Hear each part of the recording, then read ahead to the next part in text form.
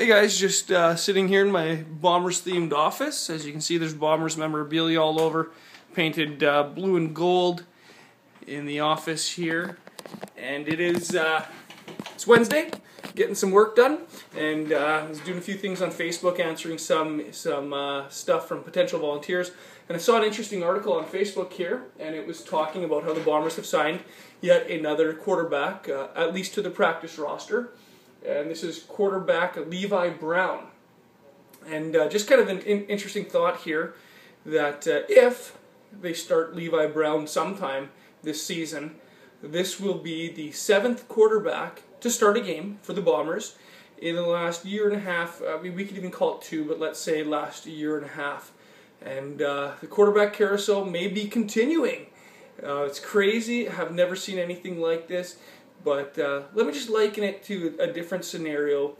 If in some type of other workplace, we can even say a church, if you went through 7 senior pastors in a year and a half to 2 years, you would have to start thinking that the senior pastor maybe isn't the issue.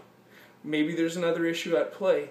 And so why the Bombers keep trying different quarterbacks is a little bit perplexing. Now obviously you can't stick with Buck Pierce because he just can't stay healthy. Great guy, love the guy, but he can't stay healthy. So you can't stick with him. But I think they need to start giving their other quarterbacks real tries, real periods of time to try it out. 3-4 games for sure. And so I would suggest that the Bombers need to do that with Goltz. Give him 3-4 games. Hall, give him 3-4 games. There's enough games left in the season to do that.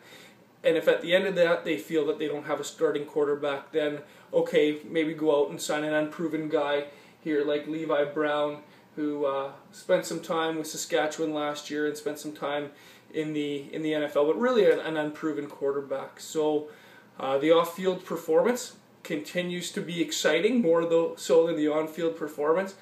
And I'm just hoping we don't see this Levi Brown start in the Banjo Bowl on Sunday. No knock against him, but again, if you went through 7 bosses or 7 key positions in any other organization, 7 personnel at a key position in any other organization in a year and a half to 2 years, you'd have to know that there's other issues than the people that you're bringing in.